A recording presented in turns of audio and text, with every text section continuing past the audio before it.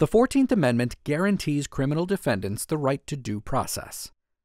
In Frank v. Mangum, the Supreme Court recognized that mob interference in a state criminal trial deprived a defendant of due process, but held that a state could cure the violation by allowing the defendant to appeal the conviction.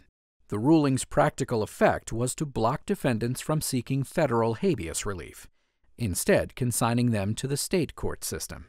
In Moore v. Dempsey, the court reconsidered the issue. In September 1919, a group of black tenant farmers gathered at a church in rural Phillips County, Arkansas, for a meeting of the Progressive Farmers and Household Union. During the meeting, armed white men invaded the church, and the two groups exchanged fire. A white man was killed, and rumors of a black insurrection began to spread.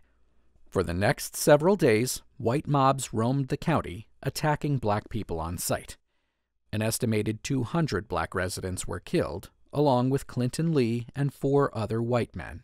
A committee appointed by the governor to investigate the killings concluded that Lee was murdered as part of an insurrection organized by black residents for the purpose of killing white people. Frank Moore and 4 other black men were arrested for Lee's murder. A mob marched to the local jail to lynch the men, but stopped after committee members promised them that the law would be carried out and anyone convicted would be executed. The committee allegedly whipped and tortured black witnesses to coerce their testimony against the defendants.